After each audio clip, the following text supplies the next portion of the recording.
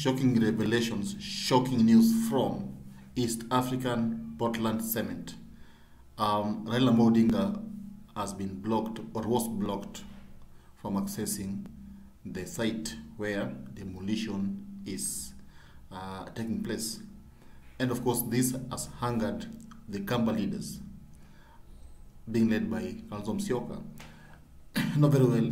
Right now, Kalonzo Musyoka is a darling to Raila Odinga. Actually, Raila is a darling to Kalonzo. Why? Because Kalonzo is perceived to be the next flag bearer, the person who will be facing Ruto. Now, anything that goes against Raila Odinga must anger the whole Kamba nation.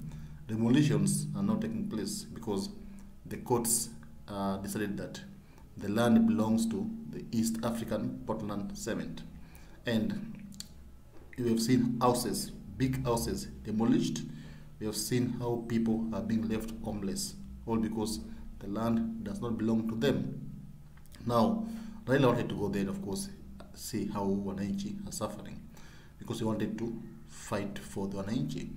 But orders from Ruto, Ruto said no, you will not be able to access the site because job work is going on. And of course, people are like, why is this land taken from the residents? Because demolishing someone's house and leaving him homeless is not a good thing. And Raila wants to address that seriousness of this matter. He wants to stop all this, but of course he can't do it because it's too late.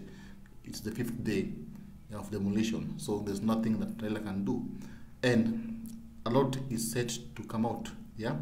Why is this land so special? Is there anything behind this? Is there some powerful government officials who are going to benefit out of all this demolition? That's what Raila Odinga is set to tell Kenyans by Friday. Comment then, tell me what you think about this issue.